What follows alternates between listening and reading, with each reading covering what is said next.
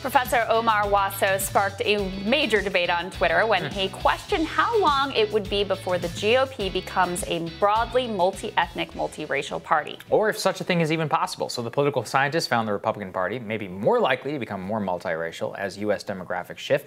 So here to explain his findings is the party's future assistant professor of politics at Princeton University, Mr. Omar Wasow himself. Great to see you, Professor. Thanks for joining us. Thank you for having me. Absolutely. So, Professor, you kind of posed this question out on Twitter. You aggregated some of the most interesting responses since we've had the RNC this week. I thought, for the future of the party itself, we'll bring in somebody like yourself. Explain some of the different scenarios that people laid out, what you think is most plausible, and where things might be headed. Sure. So right now, about 90% of the Republican voting bloc is white, and that is, in a country that's increasingly diverse, going to be hard to hold a majority nationally, right? So that's kind of the puzzle. Is the Republican Party is clearly able to hold the Senate now, able to win the presidency, but as we go forward in about 25 years, the country will be essentially 50-50. White and about 50% non-Hispanic white and, Hispanic, Latino, African-American, Asian-American, right? So you've got this more multicultural America in the future, and what's the transition potentially that the Republican Party might undergo to move from being essentially more in its current status where it's often feeling very exclusive for those groups to one that might be more inclusive.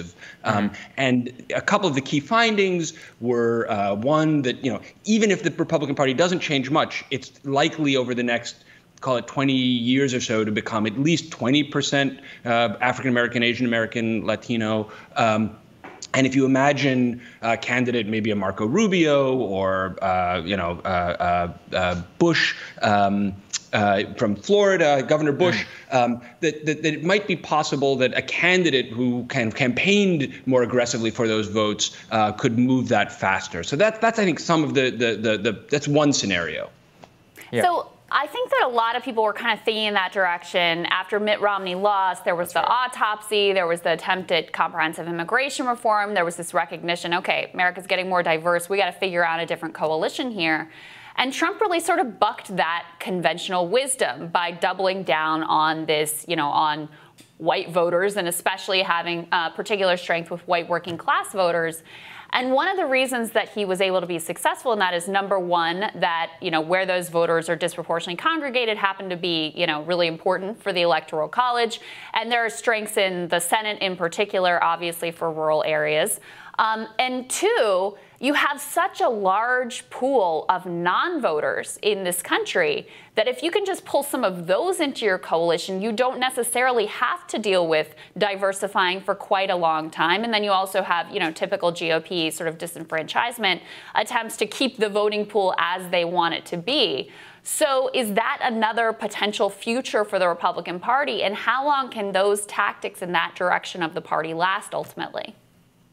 Yeah, so that's I think the really central tension, that you've got kind of regional bases, whether at the at the House district level or at the state level, which will continue to be fairly homogenous, predominantly white, and where taking a position on immigration that might kind of repel maybe Latinos and Asian Americans, but help mobilize a part of the white base, it's costless in those places. And so you have local incentives to maybe take really hardline positions on immigration, but the national incentives are maybe to try and build a broader coalition. And that's going to be a real tension because the party in many ways is going to be made up of, House members and Senate members who don't have the same incentives that a presidential candidate would have.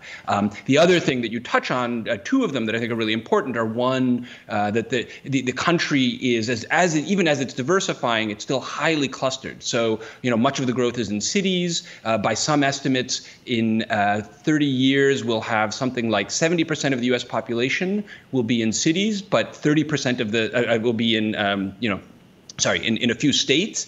But 70% of the Senate will be in these areas that are more rural, and so you're going to have this real disconnect between California having 2 Senate seats and Wyoming having 2, and that's going to mean that these rural areas get significantly more representation. But at some point, that tension, it's hard to imagine that kind of inequality sustaining. And then the last thing you point out, which is really important, is that you could think of kind of 2 broad strategies for the parties. One is we want to expand the voting pool, and the other is we want to kind of narrow it. And what the Republican Party has really invested in as of late is we want to kind of really focus on whether it's at the level of the census or changing voting rules to narrow the voting base. Right. And that in the short run may be sustainable, but at some point it's hard to see how that is a path to a consistent, sustainable national majority. I think some of your analysis is correct directionally. I would dispute the idea that immigration restriction or others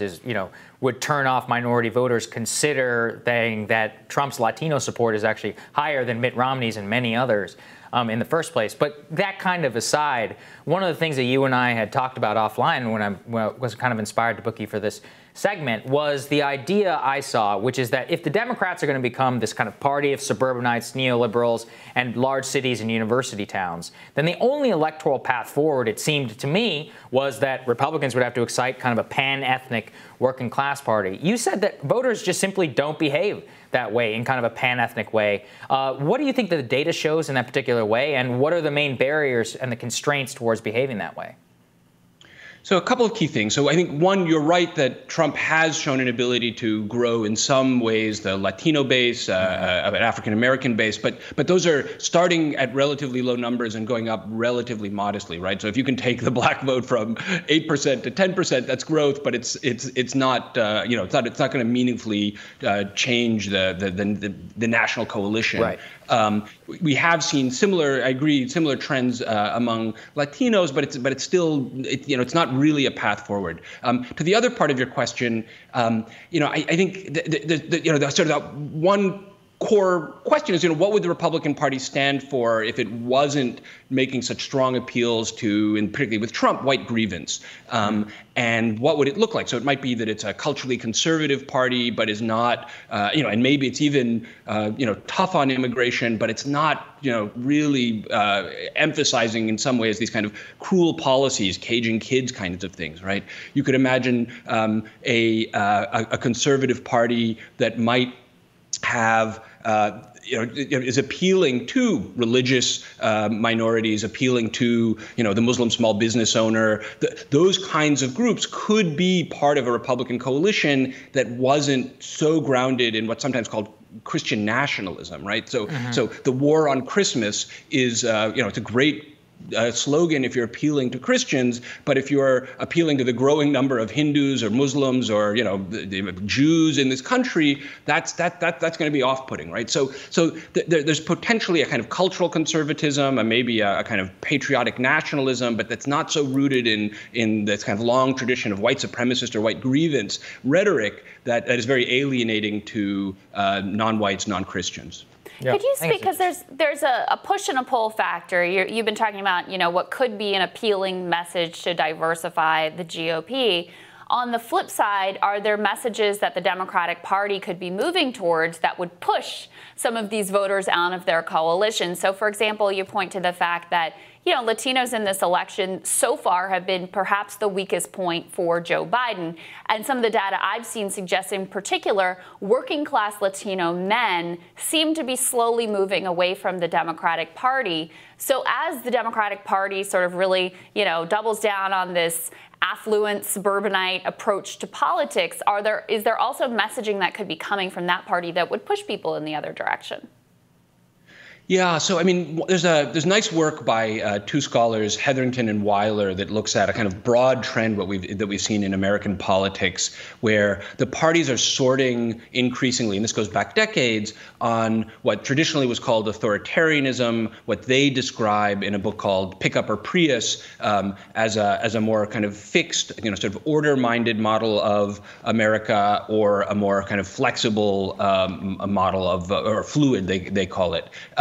And there are a lot of people in the Black community, among Latinos, who have a taste for order, more tradition-minded, and that for them the Republican Party could be very appealing, and the kind of very change-oriented model of progressive politics might be somewhat alienating. And so it's possible that a order-minded, tradition-minded version of the Republican Party that wasn't so based in kind of an ethnic nationalism could be very appealing. And to your point, that the Democratic kind of embrace of, whether it's transgender rights or other kinds of things that reflect real kind of change in the state of the American kind of, how the commitment to egalitarianism can be unsettling to people who are more kind of rooted in a traditional worldview, right? And so I think some of those kinds of changes, while are, I'm a child of the civil rights movement, so I'm sort of sympathetic to those changes. But for somebody who might be more socially conservative, you could imagine that might be off-putting. Yeah, absolutely. Really interesting stuff, Professor. Thank you so much. Appreciate it. Thank you. We'll have more Rising for you after this.